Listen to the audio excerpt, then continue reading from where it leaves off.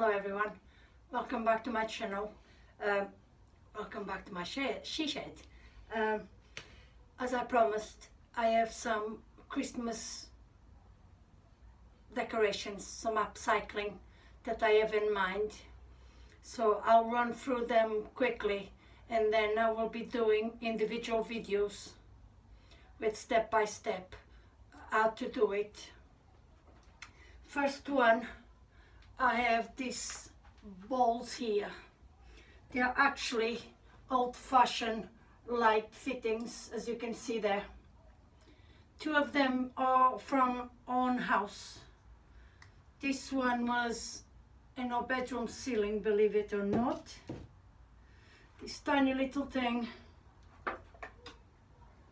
with this around it, really weird. I'll put up a picture for you to understand.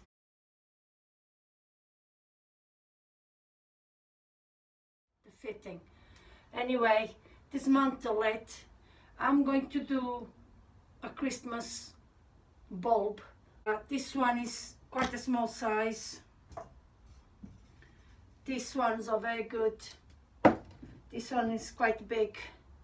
Last year I made two with great success.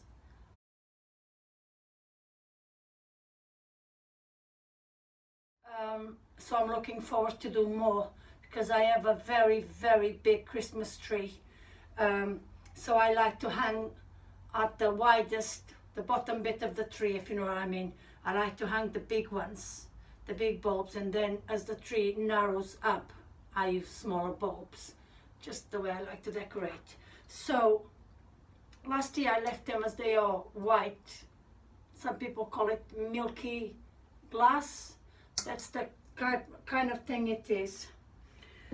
This here I decided to judge it up a bit more. So I'm going to use red spray to spray some of them in red. Usually I decorate with red and gold. I'm quite traditionalist when it comes to Christmas decorations. So you can use whatever you have. In this case I have here a little just take away box. Once the ball is sprayed red, I'll spray this gold or metallic, and then I glue them together like so. Okay, I don't know if you guys can see, and put a little hook in there on the top, and that's a giant Christmas bulb done for very little. Another thing I have is this, that is was part of our bedroom light fitting. At the moment is cream. I think I'm going to spray it gold and add some bits of Christmas, you know, I think they call them Christmas fillings, tree fillings, something like that. So I think it will be really nice to just hang it on the wall and create something quite nice. I can fill these empty spaces with some foliage and I think it will work out really nice. Another thing I have, last year I asked Mr. B to do this for me. This is out of a pallet. Mr. B done this Christmas tree for me to have it in the outside. I bought this bow, I think was in the range. So we have this usually outside the house. You just cut the shape from a pallet, just one side pallet. If I turn around you will see just one side pallet, and you have a lovely upcycled pallet Christmas tree.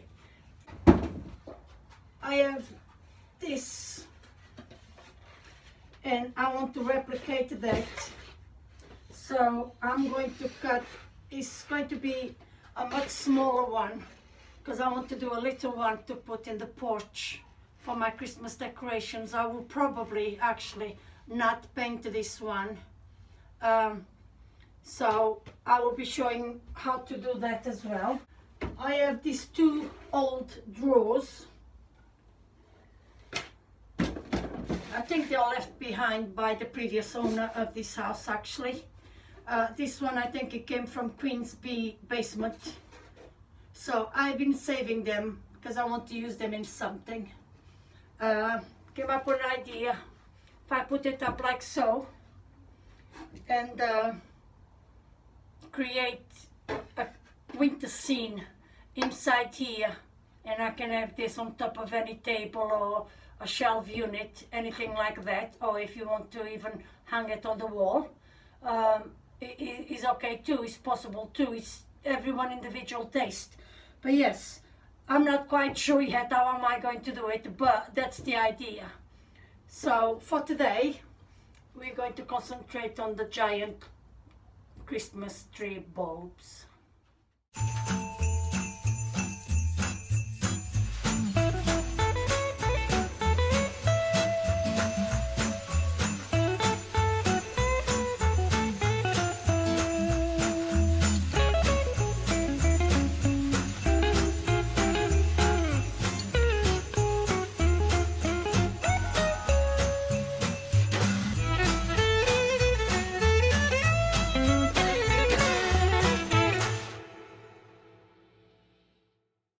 You guys are getting the idea.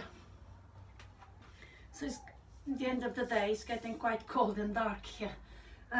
So I'm going to leave them here to dry, and once they are dry, I will be putting them together. For these big ones, I usually use, or at least last year I used, a normal tuna tin. Special for these big ones, the size is just perfect. Last year I left them as they are silver.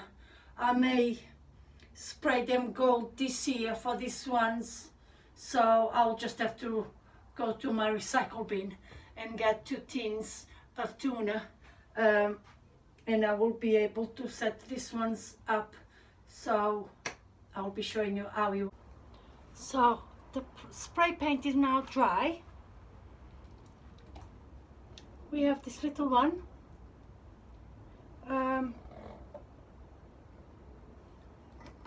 Medium size one. Like I said, I'm using this one I have sprayed. I'm going to use the hot glue gun to attach them. And this big red one. The other medium size one, as I came into my she shed, it just rolled off the worktop and smashed on the floor. So that's done. I sprayed a tin of tuna black because I'm addicted to matte black. And again, I'm going to use the hot glue gun to attach. Before I do that, when I was spraying the tin, I sprayed a little hook as well. And what I'm going to do, I'm going to use a metal drill bit. Okay, and I will tell you, this is 1.5 mil. 1.5 is extremely small, and all I need is to just give me access to the tin so that I don't bend the tin trying to screw in the hook. So when I do it, you guys will understand. So I'll find the center of the tin.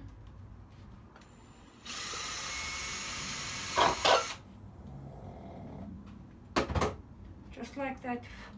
Just a very, very, very small hole. I'll just screw the hook in. So you don't want to drill a hole too big that this one won't be tight. Let's see if I can show you guys. See, is quite a tight fit. I'm putting quite a bit of pressure there. So that means that when you hook it on the Christmas tree, you know, the hook is not going to come off. So this is how it looks like. See there? There you go. Now my hot glue gun is ready. And I'm just going to apply quite a generous amount of glue.